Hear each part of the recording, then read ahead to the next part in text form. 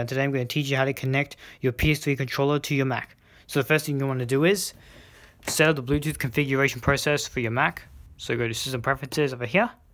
Then you're going to go to Bluetooth, and you just want to go to Advanced over here. Just make sure these boxes have all been ticked, so then you can connect your controller. And then we just go check the box next to Show Bluetooth in menu bar, and it'll show up over there with the Bluetooth icon. And now we can set up our controller. Take the USB cable, and it's already connected to the controller on the other end. So just connect it to the port. And then when you connect it, you'll see 4 lights flash. And then it'll show up on the screen. And then what you want to do is, to actually connect it, you just want to press this button where it says P3. It's non-branded, by the way, so I don't know how it works differently. So hold it for a couple of seconds. And while you're holding it, 1, 2, 3, 4, 5. Sometimes it might work, sometimes it might not, depending on how long it holds on to. But if it doesn't say connected after a while, don't worry about it. We can always figure out something, but we'll try it one more time. 1, 2, 3, 4, 5.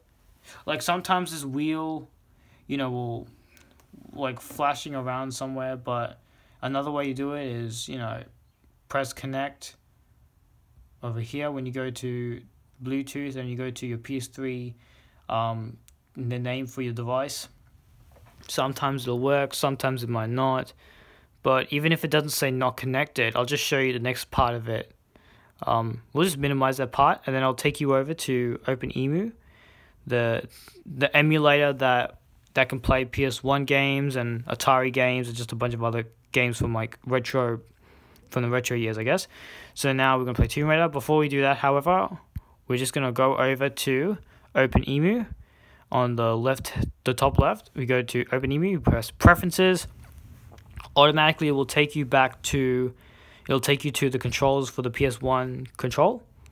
As you can see, it says input over there, and for the input, it says the keyboard. We don't want that. We want the controller, of course. And so we just go input, click on that box, and it'll have a dash, which I'm not even sure why, because it's kind of hard to tell whether it has good connectivity or not. But anyways, we're just going to press that PS3 6-axis wireless over there. So it already says P1 and so on and so forth. Now, if you haven't done so already, you want to configure out the settings by, pressing the button of which button is going to be to actually. So if you want to have this button working, if you want to have the up button work, you just press the up arrow, just like that, and then it's going to basically. So I pressed that already, and it moves on. So we press that. So obviously when you press those arrows, you're just gonna go left, right. So I'll show you if it's better. So just like that. So left analog is up, left analog is left. Right analog, it's kind of hard to do this because I'm holding the camera and I'm right-handed, but of course it's like that. And then right analog left, and analog it's over here, so in this case it's home. This replaces the P3 over here, replaces the analog button from the PS1 controller, so press home, of course, and we go triangle, and then press circle for here, circle, X, square, and then we have L1 right here. So this is L1. So we press that. We got L2 at the back, and we've got R1. Press R1. Move on to the next one. And we've got R2. L3, which is basically like that. You just press it on top. Just click on it, right? Don't do anything else, because I don't want to mess this up again. So you just press this. When you press this, nice and careful. Then we got start. So start's over here. So start and then you press select. And as for the special keys, you don't have to worry about all that. This is for, you may find this in another game, but we're not going to really worry about that for the moment. But yeah, you're done setting up the controls for your controller to play games on your Mac. So hopefully this now works. Please God, I hope this works. So now we're just going to start up Tomb Raider 3.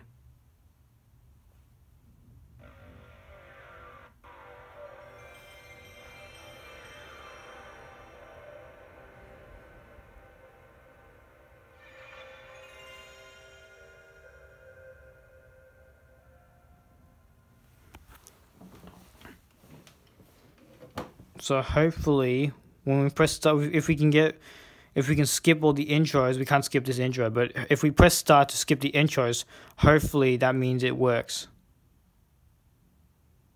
Give it a second.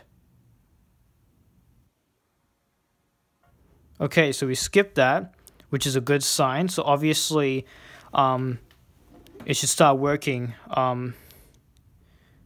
Alright, so it's just loading up. I'll just do like a quick demonstration of moving it around in the Solaris home. So you can just move it around like that. I'll just press X, go to Lara's home. So just maybe a couple of minutes. You know, this is very useful if you ever want to play, you know, some games on your Mac. So move around. Welcome back to my humble abode. Feel free to take a look around. So if you want to just, so you can jump. So pause it. In this case, when you press the select button, you get the entire inventory and you can just move around and so on and so forth. So basically, that is how you connect your PS3 controller to your Mac. However, this is through a wired connection. I'm not too sure how to do, you know, a wireless connection without screwing anything up, but if you like this video, please give this video a like, subscribe for more videos, and I'll see you later.